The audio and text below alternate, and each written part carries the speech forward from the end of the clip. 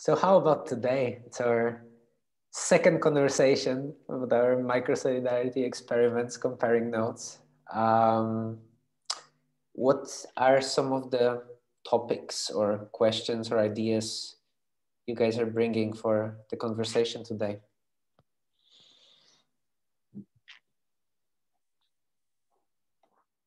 Well, I think I named one in my check-in, but I'm curious, knowing that your past life is a digital nomad, and maybe it still is, but you have this added layer of like being in a physical community on this island, like it's small, it's kind of visible.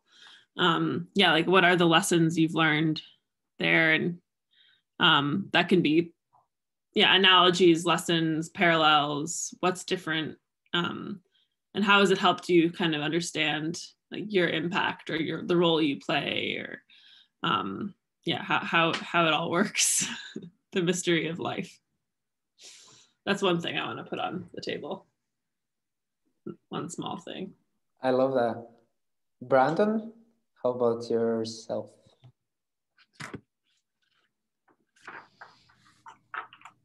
Yeah, I think I've been hearing a lot about like courses. So I'm curious. I want to learn more about the course that you're offering, and I guess like in some ways, like how can we can help.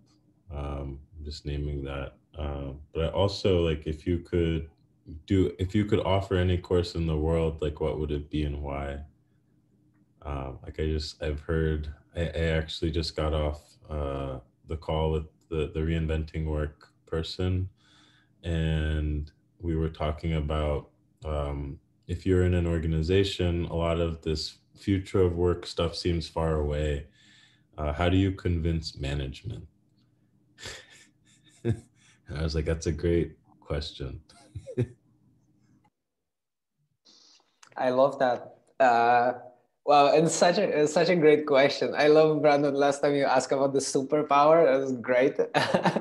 And yeah, very cool question to explore. I think from my side, I'll be curious about any specific way that I could be helpful to you and your projects. And I know that there's like a few different things that are happening. But yeah, I mean, we're already generating insights and value in that way just by talking about those things and coming together to one space. But yeah, if there's any kind of specific requests or ideas to just like put on the table, I would be for sure interested in discussing it.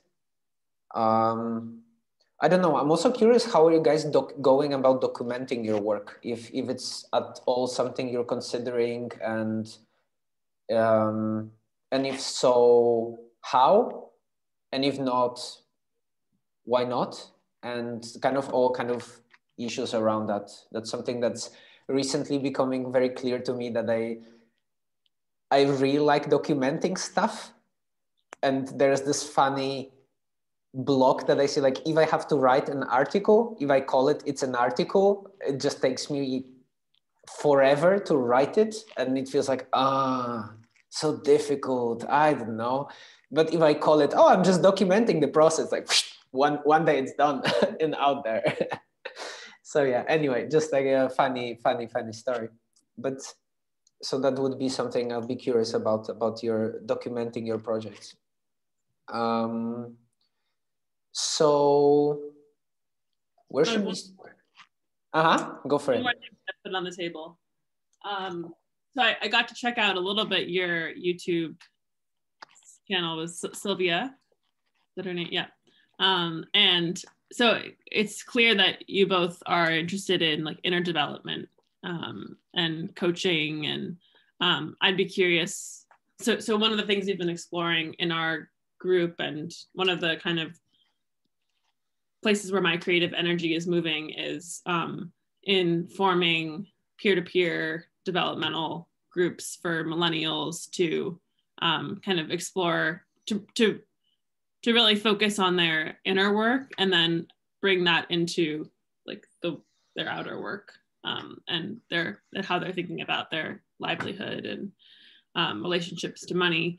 And yeah, I'm curious how your world of development and coaching is interweaving it all into this microsolidarity experiment. And if so, like how, yeah, the kind of impact that's had, or any learnings there. Okay. Whew, that seems like lots of ground to cover. Could have like a very... Say, that's fine. Yeah, but so just like for checking the time, what's your kind of, are we planning to leave on the hour, or you have some extra time? Or how do you think that's just to kind of scope how much time we have to make the best use out of it? I ideally should leave pretty close to the hour. Okay, cool. I have family waiting on me. Sounds good. Okay. So, okay, maybe let's start with Actually, I thought, hey, let's start with the first topic, but actually I kind of feel like most maybe interest in starting with the last one you mentioned. So I can maybe just share a tiny bit on that. Because I think, and why? I think because this is really what brought me to Microsolidarity. So like for, I've been with my partner for, it's a while now, like 7 years or something. And at some point, like we've been always interested in, helping each other grow, and we're doing some projects together and all this kind of artistic things that we were into at some point. But then we separated for a while, not because we didn't love each other, but just we needed to do a bit of inner work, and we just was more effective to do it on our own rather than with a partner. And then we came back together, which was not something like we planned. So we separated like for good, with the intention of meeting sometime in the future and to see what happens. And it happened, and we kind of stayed together. And then we embark on this journey of, hey, let's, have a location independent life. That was something we want to do. And we were kind of realizing that one thing that we can offer to the world is this relationship related work and personal development. But basically our first project that was, let's say, more businessy was about relationships.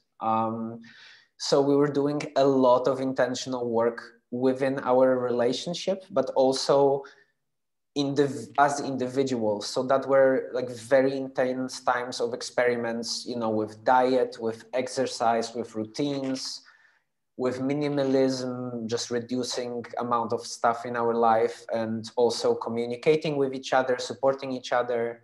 We're in an open relationship. So that was also, and that was kind of the big shift we were doing. So, going a bit deeper with communication and holding space for each other, and trust and jealousy and all kind of other things, that are connected to loving each other and being in this romantic relationship. And it was amazing to see this kind of process I say that from a retrospective. I wasn't seeing that this way back then, but this progress from self to dyad, right? Me and my partner, and now moving towards the community. And almost it feels like it was a very gradual process with adding building blocks in the right order. So for example, when I think about, of course, like all of, lots of my foundational experience were happening in groups, or like, retreats, gatherings, events. So it's connected to other people as well. But I think I was not so much formed yet as a person. So, how to say that? So basically, maybe my participation in this group settings was not optimal. I don't know if that's just like now when I see it, I see that it could have been so much richer. but just there were some mindsets that were just not fully formed, and I was not fully aware of. I didn't have the tools, basically. So even if I had good intentions, they were not always able to be manifested in how I act, you know? So like ego things, no, my idea is the idea, we should do this kind of silly things, you know? So yeah, I think it was kind of an interesting process to go from self and then work a lot with that with my partner in this very nurturing, safe space where we could share anything with each other. And, you know, we've experienced so many triggers, and yeah, there's, I mean, like, it's kind of the normal thing, like you love your partner, but nobody else can just trigger you so much as your partner, just because they know you so well, and there's all those patterns that are happening between you. And we were documenting this process in a way that was our YouTube channel. We were talking about polyamory, open relationships, our lifestyle, and that was just experimenting and trying to figure out how we could, you know, could we do that as a business? Which eventually we realized that didn't really work at that time for many reasons, but that's a different conversation.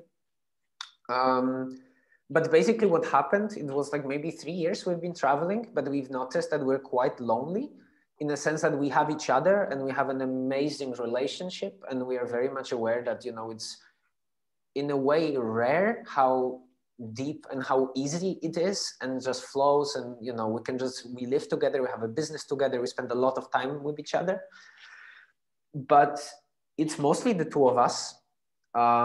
So that was like this natural, it was this insight that was happening throughout the time that eventually really came to the awareness of, yeah, of both of us, that, hey, we would like to have more of a community. And it's funny because last year, around this time, I was having a conversation with a friend of mine that, like, yeah, like I have maybe, you know, my partner, my family, a few friends that I talk with, but that's it. And because we are location independent and we move, we don't actually see them very often. So it's mostly me and my partner, which is great, but, you know, like, it's not all that we would like. We are missing this community part. Yeah, and then just Microsolidarity kind of happened in the right time. I mean, we already had kind of some pointings towards that direction happening maybe half a year before we came across the actual Microsolidarity framework. But it was still very, yeah, I think it was very exposing at that time. Like, for example, I've met some people from Inspiral, and I really I had this connection. I felt very, you know, like a very good relationship, but it was also talking about this kind of decentralized organizing, being in groups in a different way, made me realize that I'm such a noob when it comes to that. I have no experience. I don't feel like I'm like worth, you know, joining like a big, cool, amazing looking group of people doing amazing things. Like, whoa, who am I to even like say that I would like to be in? Like, this is not for me, not because I wouldn't like it to be, but just I'm not ready for it. And that was amazing because that didn't demotivated me, but it actually made me, okay, like, so how can I get to the point where that could be something that works? And to do that, well, the only way is to practice, right? So that really started with workshops that we were doing.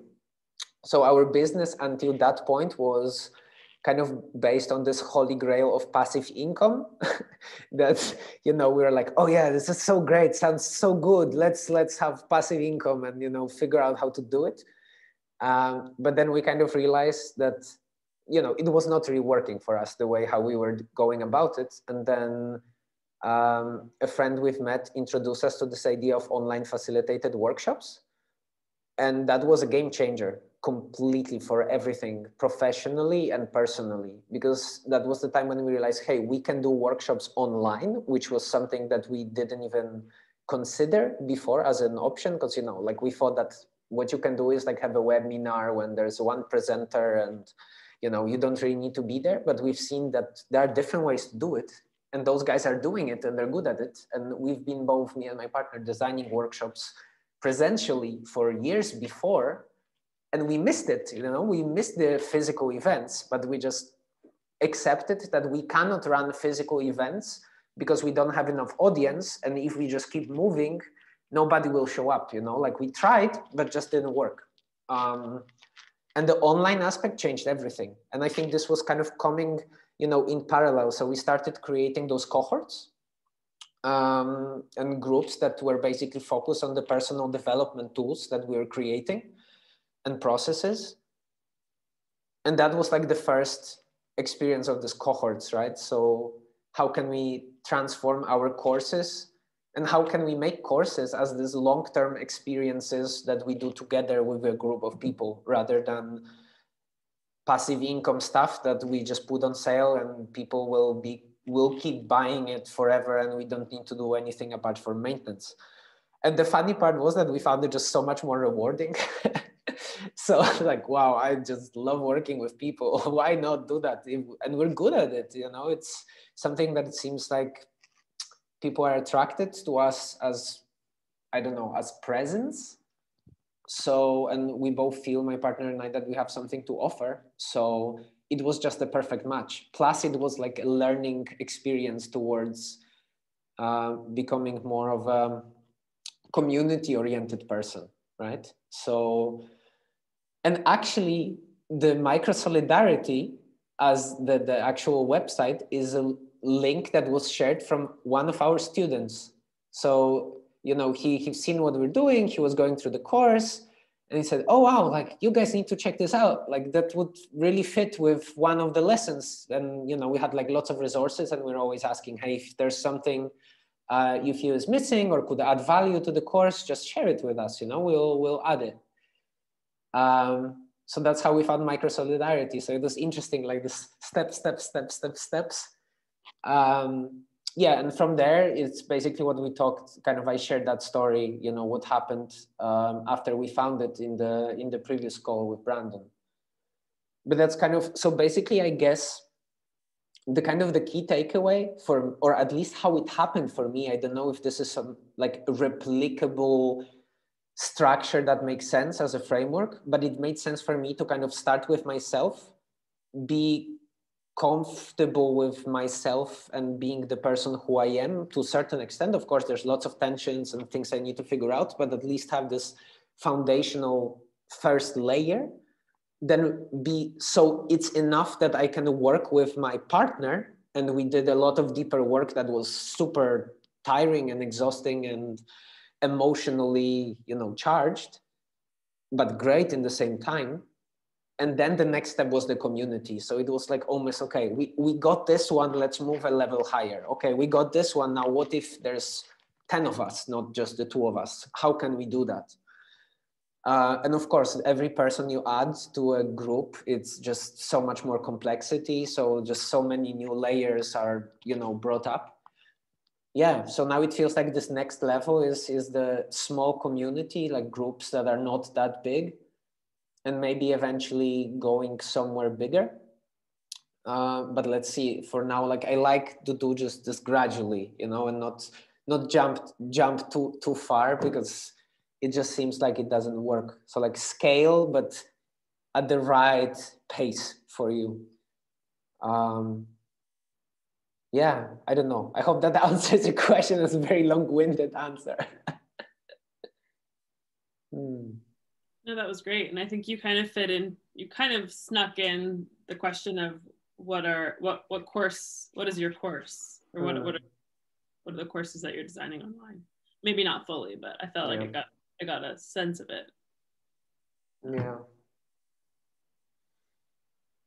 Yeah, that was like mostly, yeah, it's things, now I'm kind of understanding the words better, but I think, you know, to kind of, I mean, in ideal world, like something that Brandon asked, like what would be the perfect course I would like to offer to the world, would be to basically have some kind of long-term, like a, I don't know, half year, maybe even year-long thing that happens partially on a sailboat. That's like perfect, you know.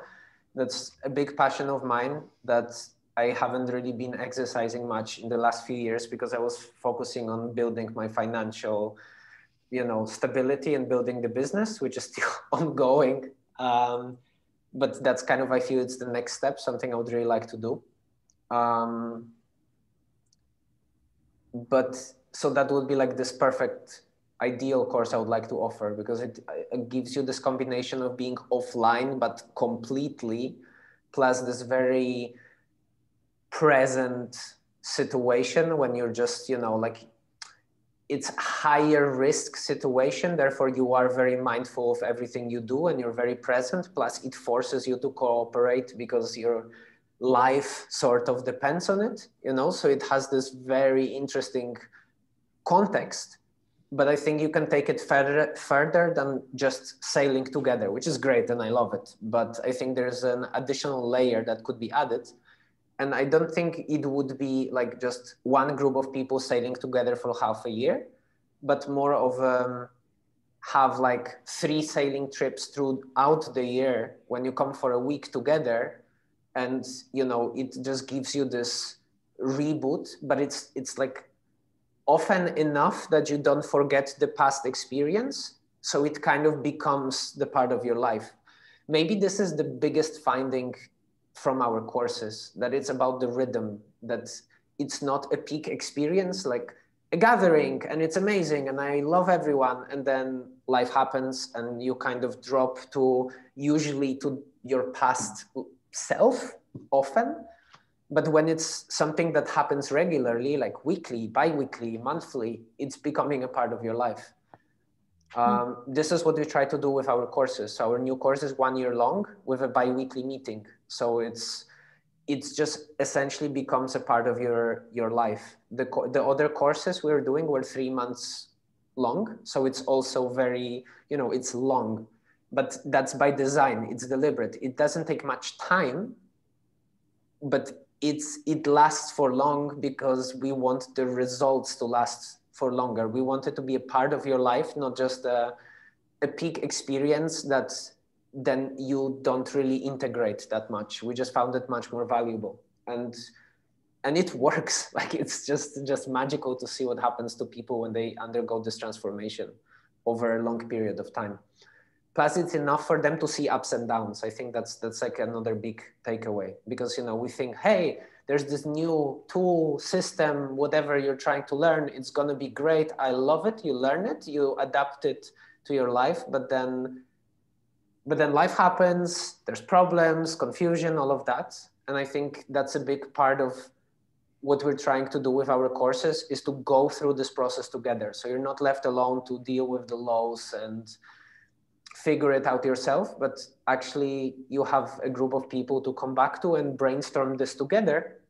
And at the end, you come up with a new tool you've mastered. Like, of course, you can keep mastering it for life, but at least, you know, you've applied it for a few months. It's different experience than, you know, applying something for a week or 2 weeks.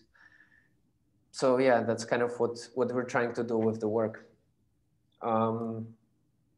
Yeah. I just want to jump in and talk about something Stephanie and I tried to do with a few others called a dojo. And in some ways, like, this reminds me of a dojo space, like the spaced repetition. You know, they talk about, like, if you want to memorize something, spaced repetition is the best way to, you know, memorize it, whether it's a poem or a song or something. You know, just that space to integrate is critical. And like I was picking up on, you know, a little bit of the, like, in Microsolidarity, one of my favorite phrases that I think Rich uses is like the fractals of belonging, kind of exploring those membranes around us, those spheres, the widening spheres. And one thing that I've kind of just through hearing you talk is realize, like, a dojo is a space for practice and, like, gives you the tools to integrate, but you basically come and use what you've learned in the next session. So if you ever think of like a karate or kung fu, like, they teach you for, you know, maybe an hour or 2 hours, because that's all you can take, unless you're a Shaolin monk, which is, and it's all day, but that's a different story. You know, then you come back like a week later and you're like, did you learn what you learned last time, and like that friction gives you that learning edge, and like that's what's important. So like I'm really happy to hear like how you've set it up, because I think it'll be like very successful, and I think I have to sign up for the course. You're more than welcome. We still have a few spots, and you're definitely a kind of person we would like to work with. But wow, I love it's amazing, like this power of relational thinking. I was just like yesterday kind of trying to think through this idea of rhythms and relational growth, and just hearing the spaced repetitions, like, oh yeah, that's the missing link. Like, yes, of course, like it works in learning. There's science that already proves that yes, this is what you need, right?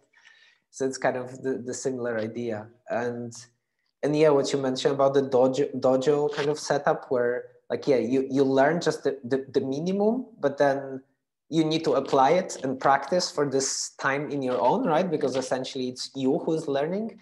And then you come back for reviewing it together and seeing, okay, so what were the things you internalized? What were the things that you're still doing wrong? What can we correct? Okay, cool. What's the next step based on where you are? So yeah, I love this idea. So yeah, thanks for adding vocabulary. It's very, very helpful. It also makes me think of like adaptive cycles. I don't know if you're familiar, but like there's what are the 4 quadrants? Like essentially it's like cycles of birth and death and rebirth, and the different stages between that, which are like stabilization and decomposition. I'm totally butchering the language around it, but I often think about like scales of adaptive cycles. Like we have the individual like cycles of birth and death happening. That's happening in between relationships. It's happening in a group, and then like the longer learning journey.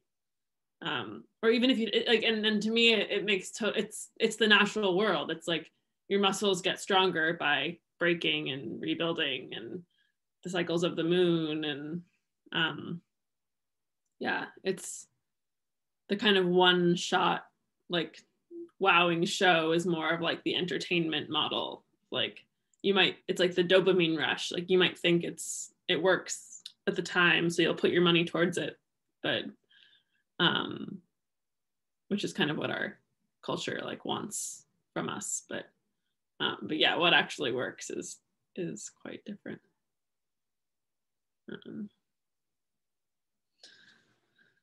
Yeah. So where are we in this?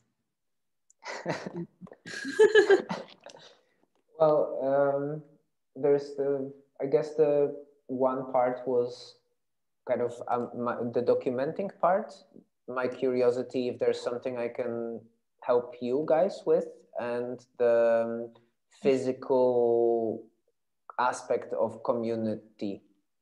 I'll let you choose which one you want to dive next. Well, we can talk about the documenting first, and then give you back the floor for the physical, which, yeah, so documenting, it's something that we've been talking about ever since we came together as a group in like May, June. And I totally relate to what you were saying about like the article, the pressure of the article.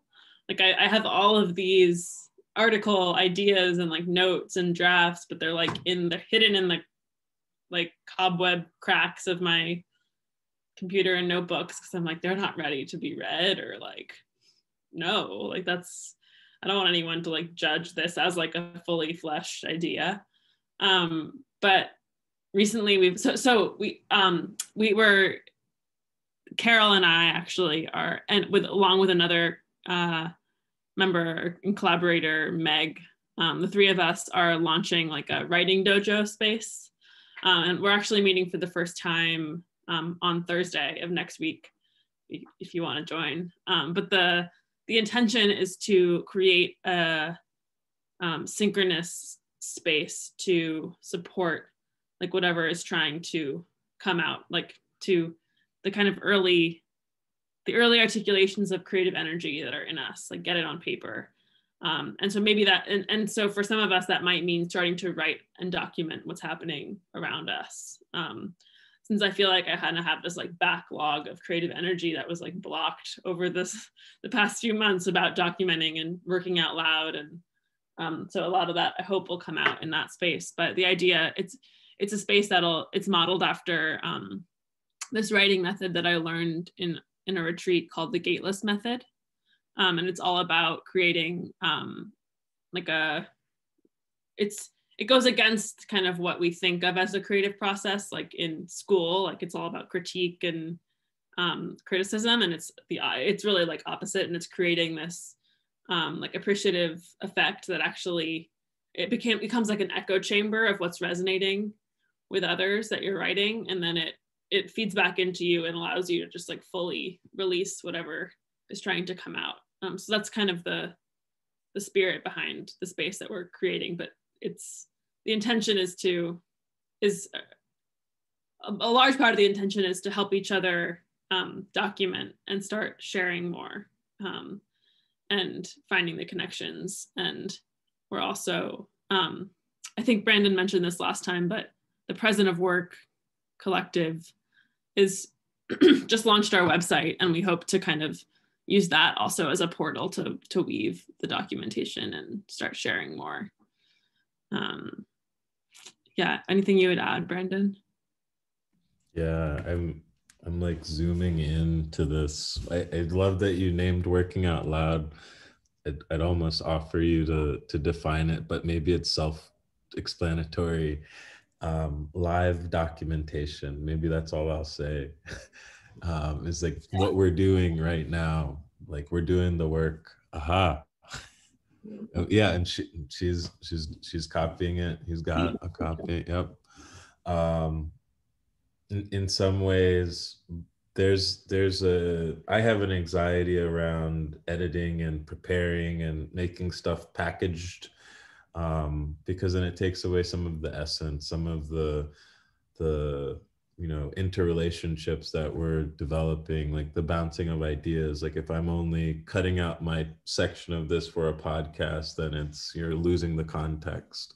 You're losing, the light that's coming in your windows, and that it's daytime for all of us. And, like that's a different energy, like we're operating on different parts of the cycle of the planet.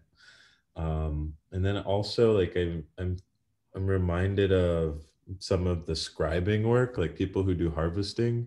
Like I've met people in the art of hosting community they're kind of like with your notebooks, they'll just do it over a big canvas. And there are people who are graphic facilitators, etc.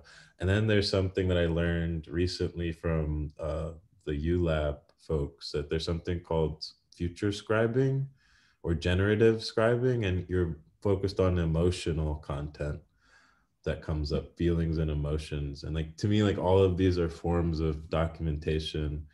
I think in some ways, like we've been experimenting with like digital documentation, like through Gitbook, and as of yesterday, Notion. And I'm looking at Stephanie. So I've noticed that there's like a Cambrian explosion of these note-taking tools. I know Rome Research and Obsidian are like two that I've really heard of, but I don't know, like that's kind of where the threads started to come together. And I wanted to shout out, I have a friend who does like listening for other people as a form of documentation. It's like she writes poems at the Good Listening Project. So shout out to Jenny.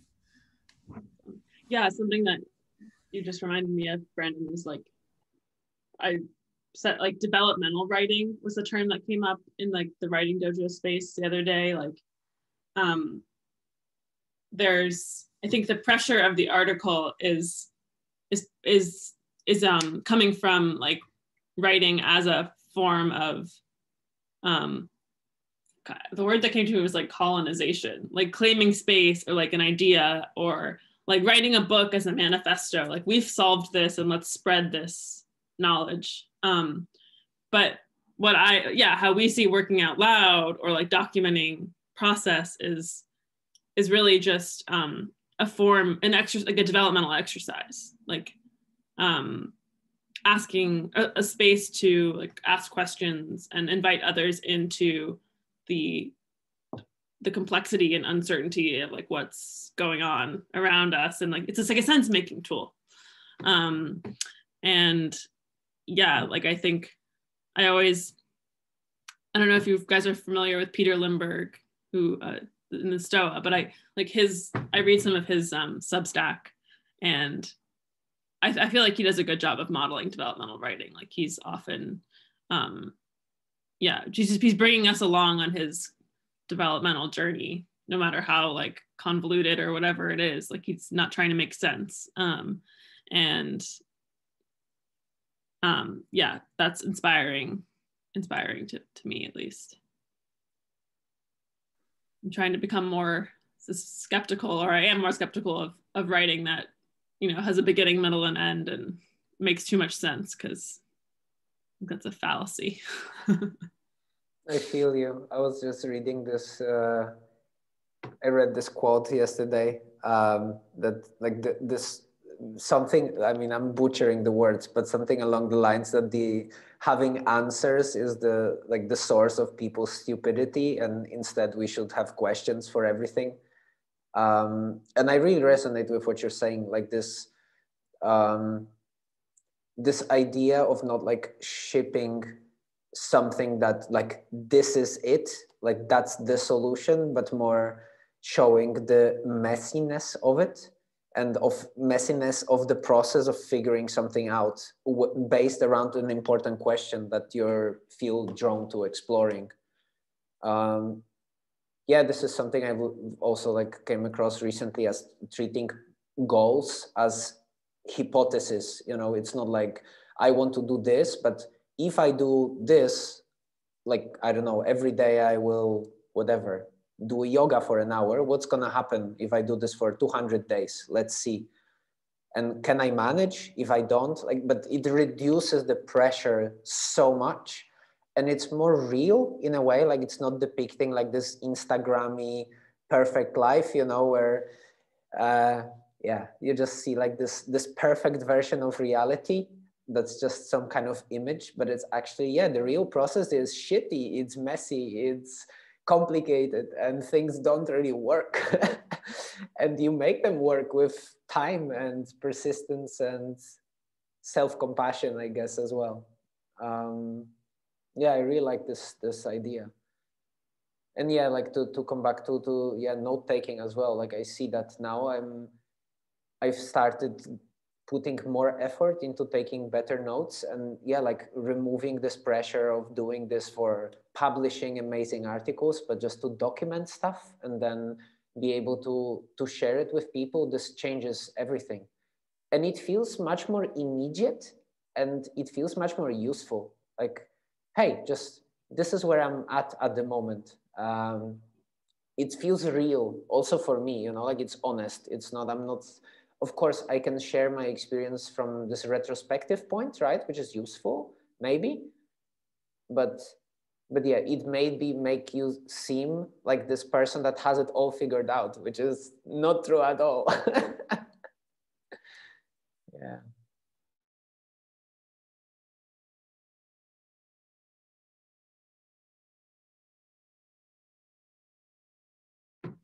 Yeah, I'm wondering if we want to move into the island, lessons from the island, or the physical world and the digital world. Okay. How does that sound? Or sounds good. Pulling us too quickly away from the writing? No, it sounds like we're landing the plane on the island. On the island. It's great. Okay, so it's interesting that you're mentioning this specific subject. Yesterday I had a conversation in which this kind of came up, like, you know, you guys are so lucky to have the presential community. You can hug each other, come together, do things together. And it's kind of interesting because yes, it's great. You know, it's amazing, but also the grass is always greener on the other side. So it's not like it's only roses and it's perfect. And actually, I think the takeaway for me, at least, is that I love the combination of both. So to have my physical community where we are living close to each other and we meet regularly, and you just bump into each other and you spend time together in a physical space. But also I love the worldwide intercultural groups of people that are just doing their own things in the other parts of the world, and I might never see them in person, or I might. I think I really love the combination of the two. I think they have a lot to learn from each other, and having both right now, which is funny because last year I had neither, and in not that long of a period of time, I have both, and that's during pandemic. So it's like, wow, very unusual experience maybe. But yeah, so yeah, it's kind of interesting to be in the middle of both, because for example, there's some similarities that come up, like from a very technical bits. Like, I don't know, Rich was mentioning the other day this thing that all communities or groups have this desire to like make a directory of skills, who has what to offer, or like list the knowledge and articles we're reading, but then it never really works, or it very rarely actually works. And it's funny because like recently this idea kind of came up in our presential community, and then it's like, yeah, I'm so familiar with this process, like, yeah, let's have a Google Sheets and put things we read, and just like, no, it doesn't really work. So I think in a way the both of them help. Like for me, they help each other with certain insights. I notice certain patterns that are repeating in both. And also, I don't know, like being a part of Inspiral, I see the use of digital tools, and some of them I can implement to my local context, because yeah, we don't really have a good digital communication, but we also don't need it, right? Because we just meet each other regularly. So it's different. Exactly. Like today we had a friend just coming over because, she was around. Like this is possible here. But like our communication is a mess. It's like a WhatsApp group, and it's just, it's not the most optimal form of communication when you start working on projects and scaling up, and people work on different kind of things. But for now it works. So yeah, it's like I can feel there's some lessons for adapting some of the digital tools for local context. And I think there is a big benefit and possibility to improve for us here further, but also, yeah, like it's maybe not needed at the moment. So it's something to come later. And I don't know, like the other side maybe is I'm thinking what is from the like physical communities that I can bring to the digital ones, maybe. And yeah, it's kind of interesting because the bottom line really, like, it doesn't matter kind of if it's digital or physical. Of course, it's different. It's completely different experience. If we would be now having a conversation in a, in your place, Stephanie, it would be a different conversation or different type of interaction that we're having on Zoom. Of course, it's a different thing. But I think they both have a place to exist and they're both valuable. And I'm not sure if I would be happy just to let go completely of the digital ones and like just be in my community. It seems appealing, maybe, because, no need to spend time on Zoom and all the kind of digital things, and you just see the progress maybe more realistically. But then also, like, we show up to the digital calls as maybe our best selves, and because it's just this limited time, we're just, we're gonna put our best performance, not performance in a bad way, but like, okay, let's do this, put the energy there. But sometimes when you like live together, it's different. You see the shit that you wouldn't see through Zoom. So there's like those proximity triggers that you start noticing. And you know, you like someone and maybe you would love them on Zoom in bi-weekly calls, but when you start living as a neighbor, they're actually freaking annoying, you know. And of course they're a good friend, but also they have this triggery bit. So I think it's just very different experience. But I think that both of them are important. Like, I think if one of them would be missing, I wouldn't feel complete. So, and I feel lucky in that sense, no? Because I have the physical community right now, which makes a big difference. And it's new for me. I didn't have it for 4 or 5 years. So it's something really new in my life, and it comes at the right time. Now I can kind of use it in a, you know, not abuse it, but use it for good and help contribute, create space. And it has the same problems, you know, like lack of communication, difficulties in communications. Somebody needs to call stuff to exist. And if nobody does, it just stays there. People have different opinions about going stuff. So all those things exist in both, I think, just different angles. But I'm also aware we're coming kind of at the full hour, and you have physical places to be, Stephanie. Time to be with your physical community. Yeah, thank you. That's really cool. Like, one, you wouldn't feel complete without both, or something you said, like the two together make you feel complete. And I just think it's so cool. It goes back to rhythms as well. Like, we can have different rhythms with people in the digital world, and that might sustain. Yeah, that maybe there's like maybe the rhythms can sustain themselves in different. Time is different, because it's not like you're only talking to someone twice a year, but you live in the same space. Maybe that's carrying like an assumption that you don't really care about them or something, and maybe that's different in the digital world. I don't know. Stop asking more questions. Well, I'd love to continue this conversation. It may be in January after I come back from my break. But guys, I really enjoy talking with you, and I still feel like I really want to hear much more about your projects. Like, I'm starting to kind of get the understanding of the different bits and pieces.